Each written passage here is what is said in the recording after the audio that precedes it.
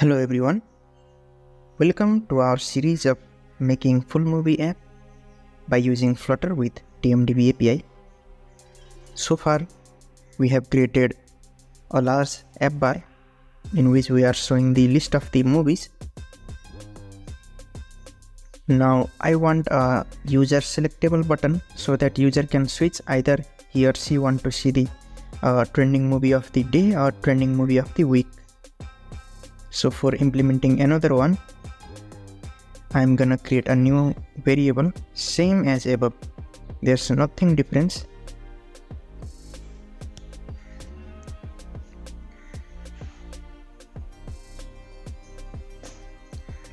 The only difference is the URL which we parse, and I have created a new variable uval which will help me determine whether it is a trending movie of the day or trending movie of the week. Okay, so let's implement the selectable icon, which is a drop down menu. I am creating a small container and I am decorating a little bit of padding, and inside the child I have made a drop down button. So I will be using that uval value, and onChange property we will define it later. So this drop down button will have value of the uval, which I have defined by default as 1. So far we are seeing the small drop down icon.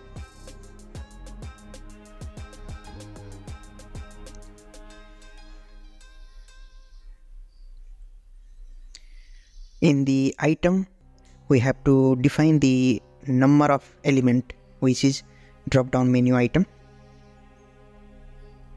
in which the first item I have defined is as a text of weekly and given it the value 1. Similarly, for the second drop down menu item, I have given child text daily and value of 2. From here I can control it. Perfect. As you can see, the value is not being changed when user select it. It's because we haven't write anything in the onChange property.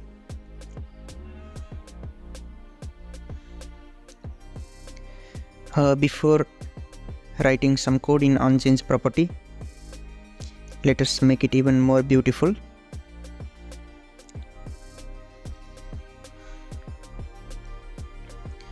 This is just optional. Now for the onChange property, whenever the user try to change the drop down menu value, then we are going to call a setState, which will reload our UI. In this app bar, the all movie and TV series data are inside the trending list variable, which we have updated by using the above future function in our previous video. So first of all, onChange property, we should clear that variable. It means we should remove everything movie and TV data from the trending list variable, so it's empty. And after it, we have to update the uval variable to the selected drop down menu value. For an example, for a weekly trending, the uval will be 1, and for the daily trending, when user select the daily, the uval will be updated to value 2.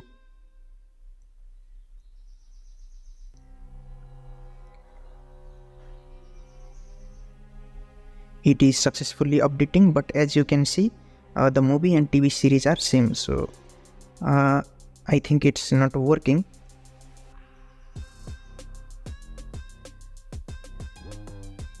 You can see I have assigned a weekly as in value 1 and daily as in value 2.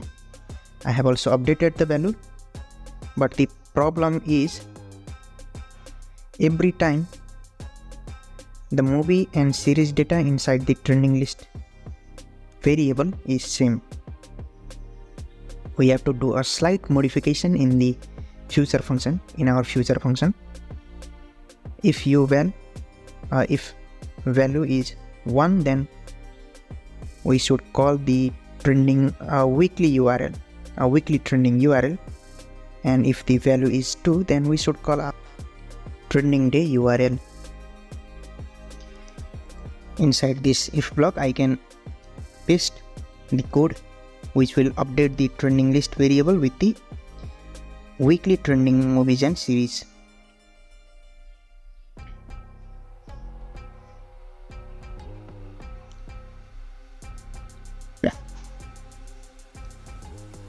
In the else if block, I can write if uval equal to, and I have to shift the below code which will update the trending list variable with the daily trending movie and series. You can easily shift it and put it inside the else if block. Okay, now it will update the trending list, our main variable of type map, string and dynamic.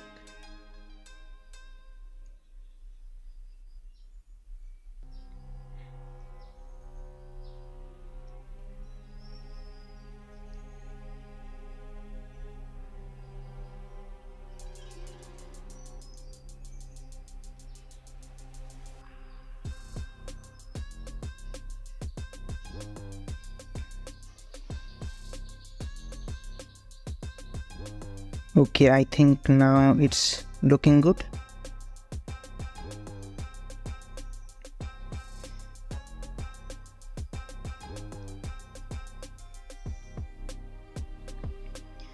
Daily trending shows the Wakanda Forever, Babylon, The Last of Us.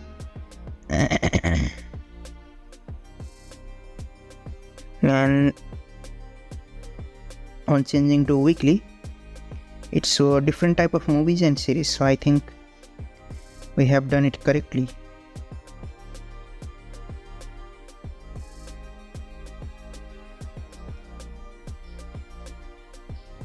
So far we have successfully completed our app bar part. Below our app bar, you can see we need 3 more tabs. For that, we have to define the tab controller. We need the 3 separate tabs, so that we have given the length of 3 to our tab controller. To use the tab controller, we have to do a slight addition in our homepage state by writing with ticker provider state mixing. So that's it. Now we can modify our body part. Inside this sliver list, we can define a container of height 45. Inside the child, we have defined the tab bar and the tab. The tab can accept our list of widgets which need the controller. So we have defined controller to our tab bar, a tab controller. You can see the error valid value range is empty or 0. If we change our length to 0, then the error will go. When we change our length to 3, it expects the 3 list of widgets in the tab. You can see the tab accept the children, so it is expecting the 3 children.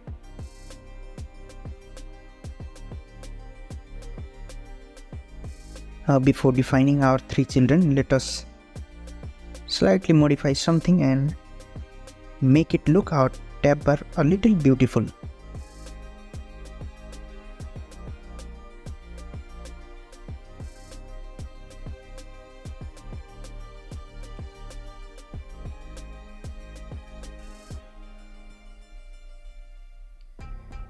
You can see I have successfully provided the 3 widgets inside the tab. Now again below it, we need the selected content. So I'm gonna define a container.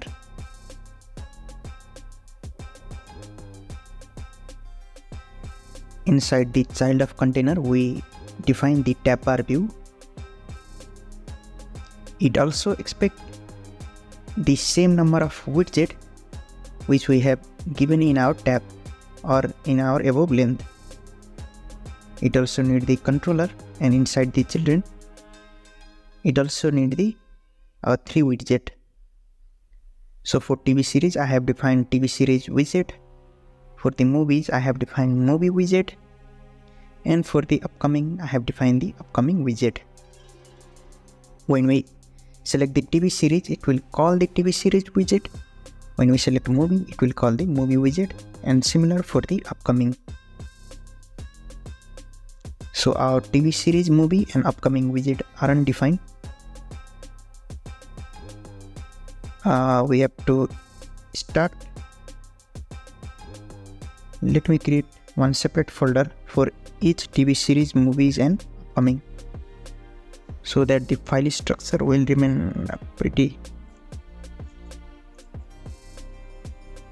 I have created a new folder section page. Inside it, I am gonna create TV series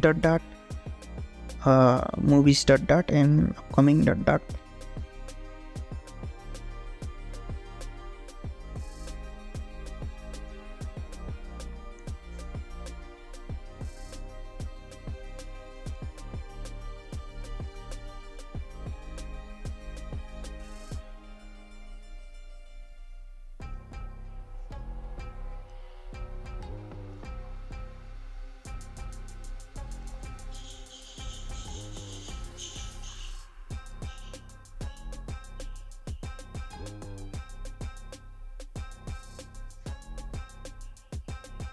In movie . I am gonna create a stateful widget, name it the movies. Similarly for the TV series . I am gonna create a stateful widget and name it as TV series. Whenever in our home page, when someone click the TV series, movies or upcoming, it will call these 3 widget which I have just created. So we have to import all these 3 files.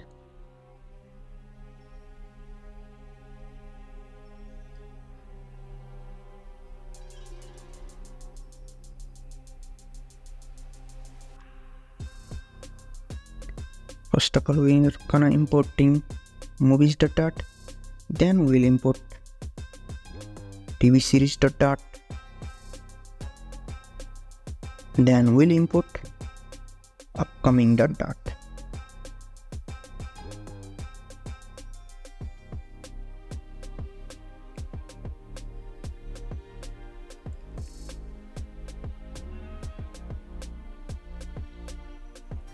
Perfect.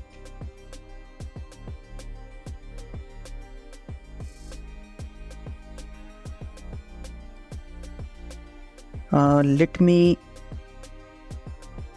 quickly create a body of center, and inside the child I'll add text of TV series, so that we can see either it's working or not. I'm gonna copy it and paste the same for the movies and upcoming. I'd only edit the text.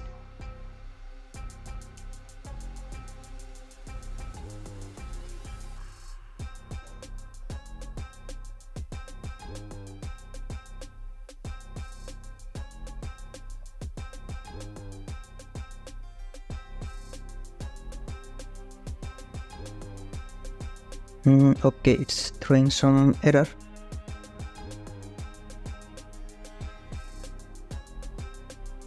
I think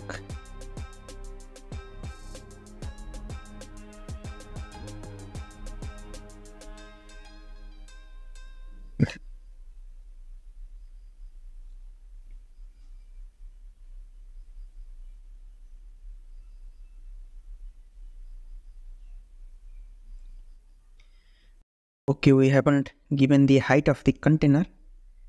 It is simply calling the 3 widget, and the 3 widget also doesn't have any height because I have written scaffold in all of these 3.